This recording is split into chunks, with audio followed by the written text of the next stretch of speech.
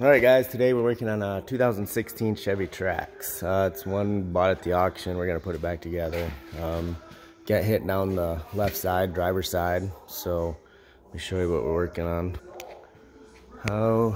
It's up on the hoist right now. Here's some of the parts. Fender. We got a hood. It got hit down this driver's side, left side. Just got done putting a new, let me get some light here. Put a new axle shaft. Lower control arm. Yeah, lower control arm was busted right off. You can see there's part of it. New axle shaft, rim, tires popped, spare tire. But when they popped the axle shaft, we lost a lot of transmission fluid. I don't know how long it's been sitting or whatever, so we're just gonna change what we can right now. No sense in adding old to new. Right here is your drain. We're on the passenger side.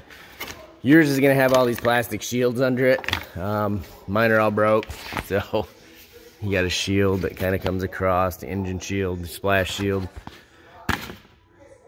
A couple push pins, a couple 7mm screws, get the shield down. But anyway, here's your transmission. There's no dipstick on these, so makes it real convenient, right? But yeah, here's your drain. It's 11mm. I drained it already.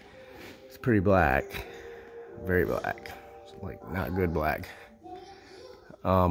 Let that drip for a little while. Then your fill plug, still on the driver's side, directly right behind it, up towards the ACV shaft.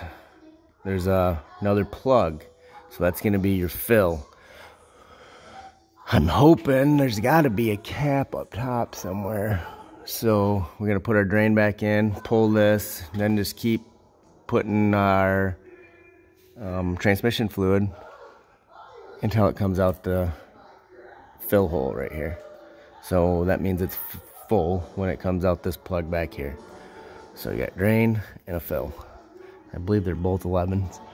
There should be, we're gonna go up top here and find the actual cap to drop or dump the fluid, transmission fluid in. So we'll go up top and find that in just a second. Okay, here I'm gonna show you how to get that fill plug out. It is 11mm too.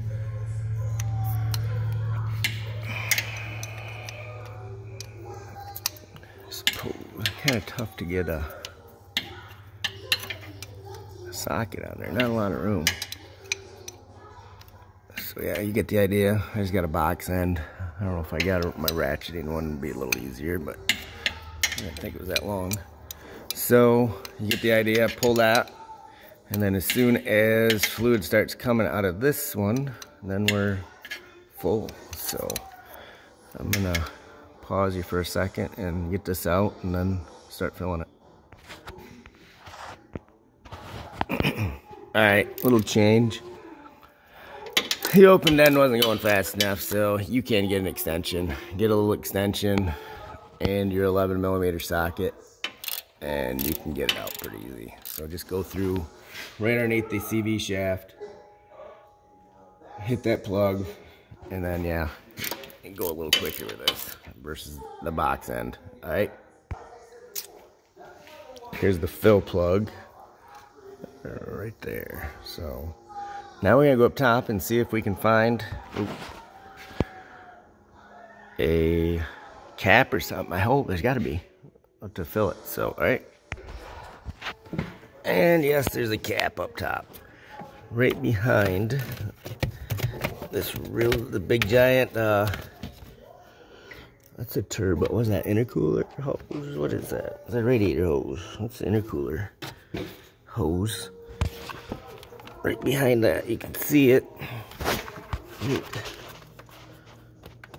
So mine's dirty and black. Let me move this out of the way. Right underneath that. Can you see it? Right there it is. So got some chipmunk marks down there. Acorns or something it looks like. But right there is the fill cap. Just unscrews. Then we're gonna get a long funnel and get some of our synthetic fluid in it. I'll show you what I'm using here. Oh, this is all we're using. It's just a full synthetic dextron 6 is all the Trax takes, so nothing crazy special. So any dextron 6 fluid will work. So we're gonna get a long funnel and start filling her up. Alright, there's our dirty old cap. There's a little O-ring on it. Sorry about the sound, but I'm sick. But not feeling good today. Actually, last few days. But there's the cap. We'll put that there. We got our funnel in. Down to the hole. We're going to slowly pour it in.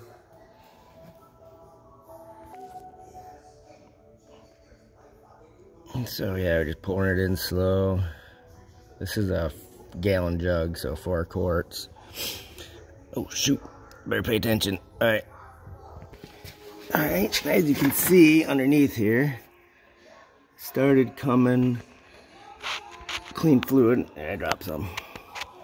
Didn't get down here fast enough.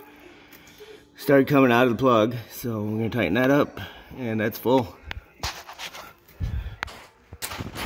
Okay, now what I would do is actually start it up, start the car up, just put it in drive and reverse. You ain't got to really move it. Just put it in, you know, gear just for a couple seconds. Get that fluid, make sure it's all, you know, full, and then you can check that, pull that plug again, and make sure that it's full. So we're going to do that right now. I'm going to start her up real quick and just cycle it through the gears.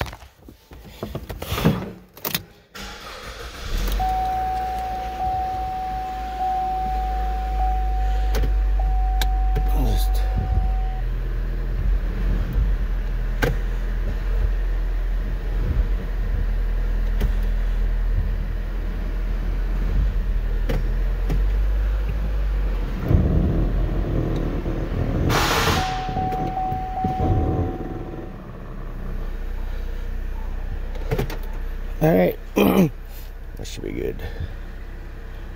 Now we'll go down and check it again.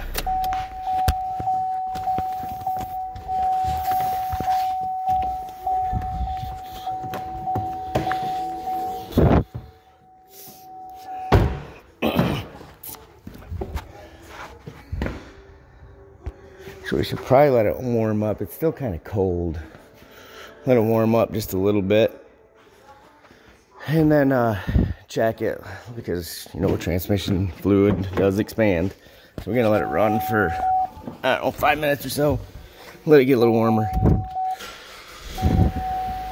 Alright. Kinda looks like we need to wash your tank. Oh. Alright, this new upper core support. Man, that's not bad though, is it? That little bracket. Door. To fix it, finished, probably buy a new door. Yeah.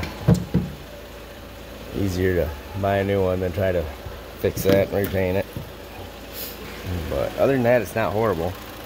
And then got a cover, I got the grills, all that stuff in the bottom. You have to figure out what we need there. Need a headlight. But it's been running for about 5 minutes. We're gonna go shut it off and see what it looks like. Alright, let's check it now and see what we got.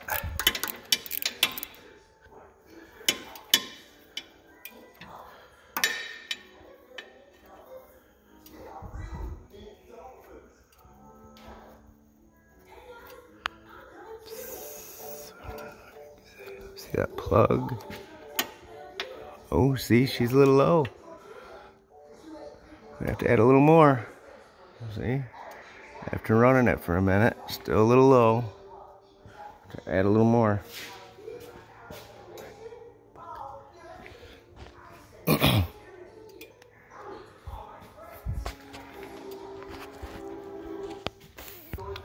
Alright, we started it up.